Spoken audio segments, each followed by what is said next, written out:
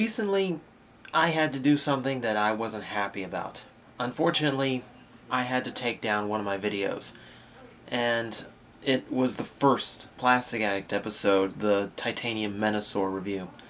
Now, I'm not a fan of taking down my old stuff, but at the same time, I really don't want to repost it. I mean, the quality is so low compared to what I like to put out now that I'm almost embarrassed of it. I wouldn't repost it just for the sake of archiving it. I want to give people new things with full quality that I'm capable of. But at the same time, I don't want to exclude it. I want to have it available somehow. So I thought I'd do something I'm not sure I've ever seen done. I believe this is a first. Tonight, we will be watching Titanium Menasor's review, Plastic Addict Episode 1, as I review myself. So sit back, relax, here we go. Oh God, the movie maker text. I am so sorry I ever used that. Episode 1, Titanium...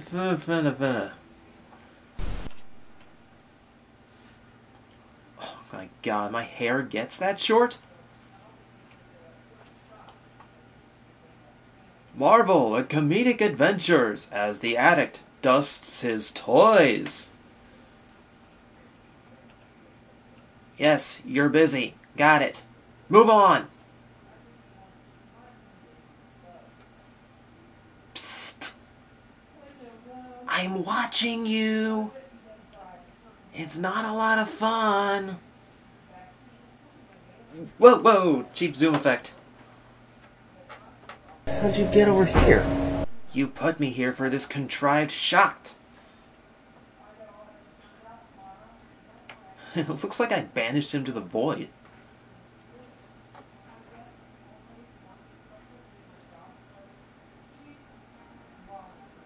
You know, repeating an effect that cheap probably wasn't a smart idea. Yoink!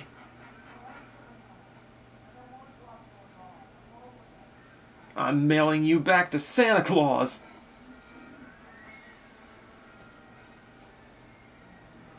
Oop, and that's the bit that made me break my lamp.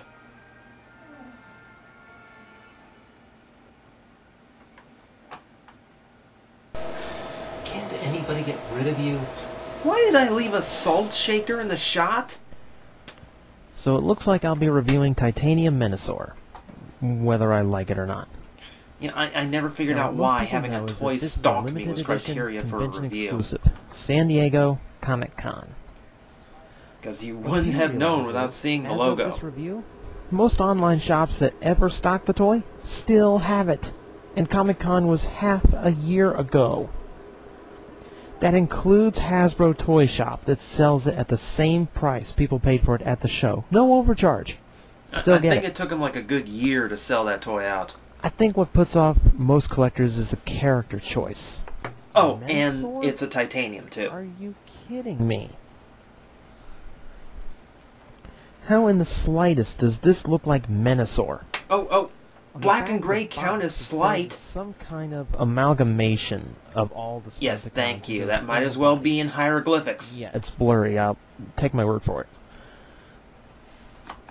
But come on. It's a black and silver Rodimus Prime.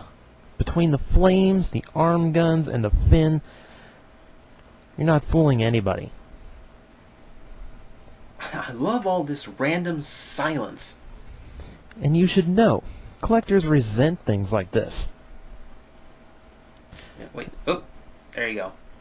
And that's the other problem. Black and silver? Hasbro, this is 3 years in a row with black exclusives. When did you pick up Takara's habit of black figures? Okay, now you're just showing off a rare chase there figure. had to be a more believable choice. What about a black RID Optimus? Great titanium mold. How about a Beast Machine's Ravage? Ravage always sells. How about talking about the toy you're reviewing? Still, how about the Skywarp you promised us and never delivered? How about that? Okay, actually, they listened to me on that one. Aside from who it could have been, the color on this figure is just dull. It looks like a black and white titanium Rodimus. Pretty sure you mentioned that. I mean, seriously, if I took out the color... Look out, he's trying effects again! Apart. There's some purple trying to do the same thing the metallic blue does on Nemesis Prime, but there's just not enough of it, and it's too dark to really contrast. Speaking of which, why did I ever think this was enough light for a review? Aside from Menasor, you get his rifle. You also get the display stand that comes with all of the titaniums. But, come on, no one really uses these, right? Oh, that would have been hilarious if people knew that was my actual shelf. Titanium is infamous for faulty quality control, but Rodimus Prime is one of its better molds. And you know what? Poof! It vanished! My Rodimus has a right knee that's a little floppy. Menasor? Pretty solid. Don't compliment the toy! What have I been teaching you? Points, including 5 in each arm. You can get in some pretty good poses, and the diecast makes it so the arms and chest don't cause any balance issues, mostly because there's so much metal in his legs. Don't sound like you like it! It tops out at 20, and they'll help steady some of his poses. And of course, being Rodimus, the mold is heavily armed. Aside from the rifle he comes with, you've got the classic arm cannons. Which you wouldn't have noticed if I hadn't pointed them out. But he has the same problems as Rodimus mold-wise. The waist, pretty skinny. And from the side, you can see how hollow his back is. Early onset of Autobot scoliosis. Now, since he's a titanium figure, the transformation, not all that difficult. But it's actually fairly more complicated. You know, as long as I was struggling for negatives, you'd think I would have mentioned that the toy snapped in half when I tried this shot. But it forms a pretty solid vehicle in the end. Vehicle mode is the same as Rodimus, the Space Age Winnebago. Like a Winnebago will make it to the Space Age. How little effort went into it. Come on, the exact same flame deco? It's supposed to be Menasor. Where's Motormaster's purple striping?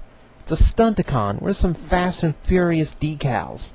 I thought flames were decals. Rodimus, but with silver. And aside from the windshield, there's less purple in this mode to distinguish the two. Have I mentioned the paint job yet? It's okay, except for another gap problem. I always did like the pipes.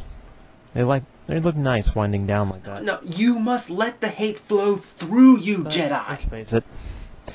Even black and silver can't hide the fact that's remained since G1. There is no such thing as a cool-looking Winnebago. That's right. Road rules can suck it. Admit, despite its faults, I do enjoy the figure. No. I am disowning you, boy.